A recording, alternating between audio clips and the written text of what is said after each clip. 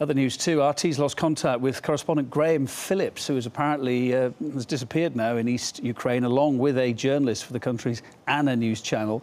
Moscow's now demanded that both journalists be released immediately. The details from Marina Galushka.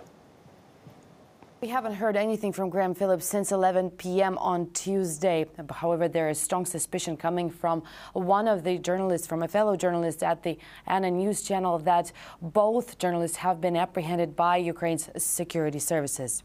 Our last contact was at 11 p.m. local time.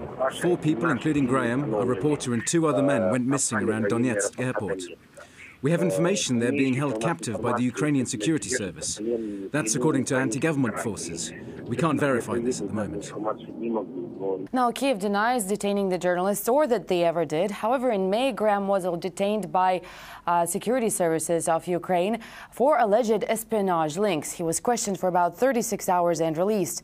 On Tuesday evening, he has informed RT that he was planning to go to the area of Donetsk airport. Now, we have warned him that it's extremely dangerous. That was the scene of some of the most intense fighting over the past several days.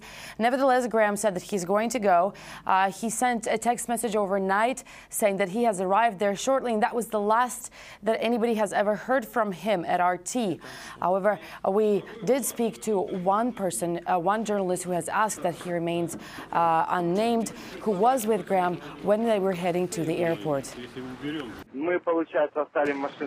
We all went to the airport together. Some 250 meters away we turned back because we emerged from the trees into an area of open space, like a field. We felt we could be easy targets, so we decided to go back to where we left our car. We warned Graham it could be dangerous, but he and another reporter still decided to proceed. They crossed that field several times. I think they could have been ambushed. When we were back at our car, we called Graham's phone, but another guy answered. Apparently, it was that other reporter. He talked very quietly.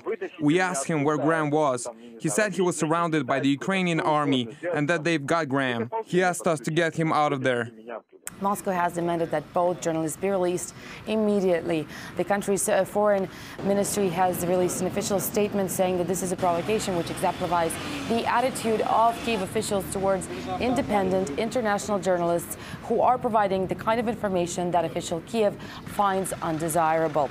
At the same time, RT has also contacted UK's Foreign Office, who are saying that they are keeping a close eye on the situation. They're standing by, ready to provide consular assistance when needed. To give you an idea of the bigger picture about reporting there and what people are up against, it's only this month that Ukraine was labelled the world's most dangerous country for journalists to work in. An International News Safety Institute report looked at various conflicted nations during the first 6 months of this year, and this is what they found. War-torn Ukraine tops the list with 7 international journalists killed during the fighting. Not far behind that, Iraq, still also very much a danger zone, maybe no surprise there. 6 reporters killed there since the start of the year. 5 have died in Syria, which has been racked, of course, by years of ongoing civil war now. And Pakistan also on the list too. 5 journalists dead there, victims of the unrest in the country. Well, in neighbouring Afghanistan, 4 media workers have died since January.